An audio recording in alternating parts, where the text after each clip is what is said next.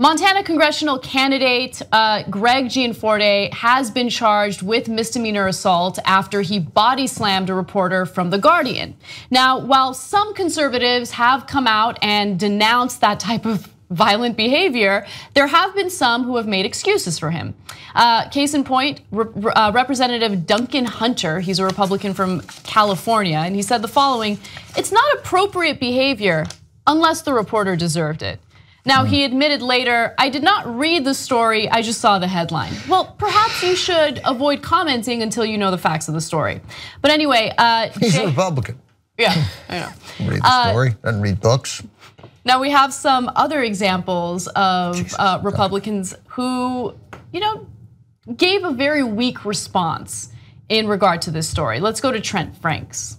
The left has precipitated this tense, confrontational approach throughout the country in recent months. It's interesting because in some regard, Republicans come off as strong, right? They come off as people who are more willing to fight for what they want in policy or, either domestically or foreign policy. But when it comes to people asking them questions, when it comes to reporters asking them questions, they lose it. Like they can't handle it. If to that point, Anna, if there is one good thing to come out of a Trump win, it is this sort of reawakening or insurgence of attitude and drive in journalism, right? Mm-hmm. Sort of seeing such an obvious enemy has awakened, I think, journalism in general. Plenty of it was going along fine before, but some of it needed a kick in the pants. And so, to some extent, what Trent Franks is saying is true, because in his world, the way things have been for 25 or 30 years is the right wing and Republicans have led policy after policy. Sometimes the Democrats have gone along, and rarely have they offered a robust alternative. And we're having a debate about policy in this country that is at best right of center, and to some extent is just further right of center. And Republicans have been punching at working class with Democratic compliance too often, have been punching at working class Americans and lower class Americans and poor Americans for decades and decades and decades. And now in these rallies and in these town halls where people have shown up, they're punching back. And that's not something they've experienced. So to Trent Franks, this is a fairly new experience to him, because their world has been to punch and punch and punch. And now finally, when somebody punches back, they say, "Why are you being so confrontational? Here's what happens. I grab your shirt, I punch you and I punch you and I punch you. I take money out of your pocket, which you can barely feed your kids with, and I give it to me and my rich friends, and I punch you again, and now you're knocking my hand away and fighting back. What is wrong with you? This is not what's going on." And I'm being over the top metaphorically, but it is clearly we are seeing a degree of outrage at Republicans, I think mostly, and also at Democrats, for a manner of governing that has gone on too long. That is unquestionably what Bernie Sanders tapped into, and it is to some extent what Donald Trump benefited for by falsely tapping into it. I will say that Trent Franks is wrong in saying that the left precipitated this kind of aggression between the press and representatives. Your president precipitated this aggression along the campaign trail. And it's not to say that there's a causal link between what happened with Gianforte and this reporter and Trump, but he definitely sets the tone from the top, and things like this can flourish in the era of Trump. Right, I think, look, my takeaway from all of this is, obviously, do not ever resort to violence. Don't ever get physical. But don't let Republicans intimidate you. If you're in the media or if you're a liberal, don't let them, or if someone who just has a conscience or any ethics, don't let them intimidate you from fighting for what you know is right. Because this is their reaction to people who are questioning their authority, to people who are challenging some of their policy proposals and how disastrous it'll be for a huge chunk of the American population. Don't let them intimidate you. Trent Franks thinks we're precipitating this type of whatever it is.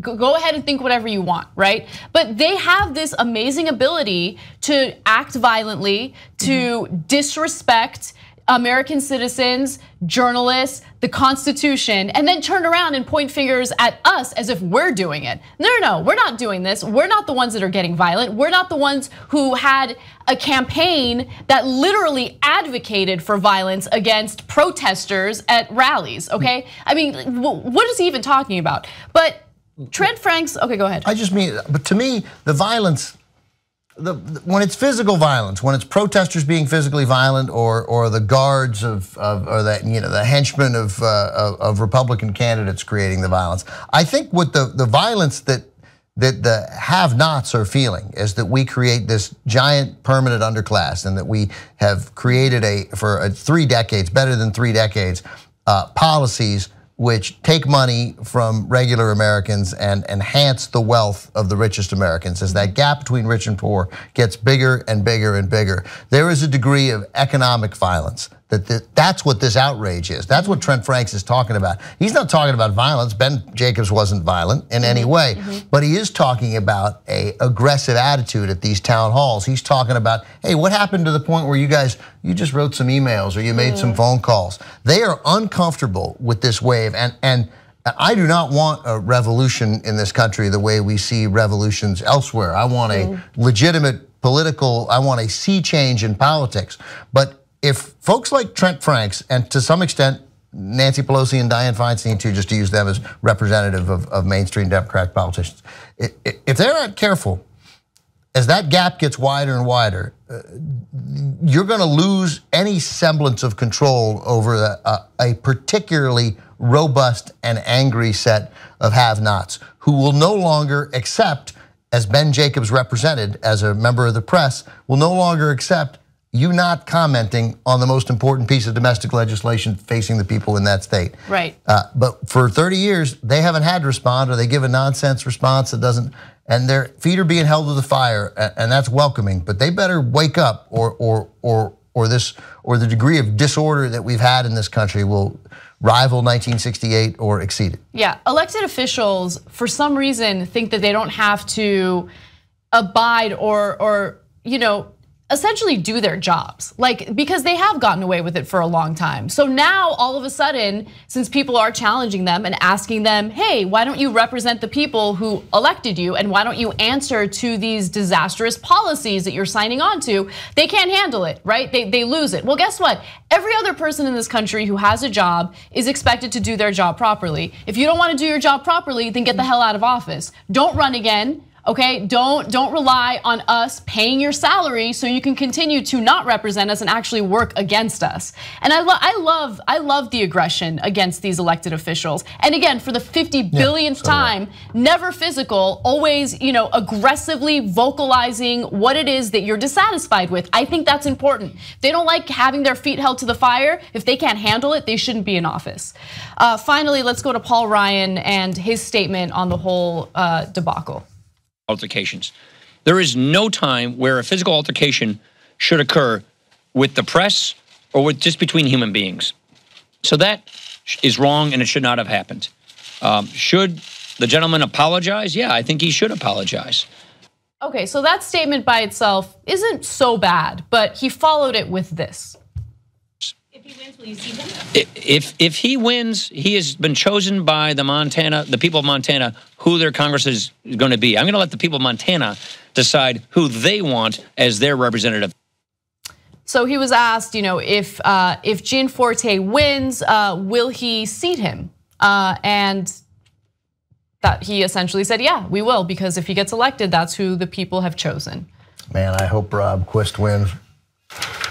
If nothing else, than to increase the number of sitting congressmen who can play bluegrass music. Right. Which I'm guessing is pretty low. Yeah. Does he play the banjo or something? He plays the banjo. Oh, it's the banjo. Yeah. What did we think it was? I don't remember. I don't remember what I thought he played, but I didn't know. First of all, he may play many instruments. He appears to be musically talented. I'm not trying to make fun of Rob Quist, but playing the banjo is funny. Just is. Podcast The Young Turks anytime you want. TYTnetwork.com/join. I think it's weird. No, it's not weird. In fact, you'll think, I'm like a smart person. do it now. tytnetwork.com/join.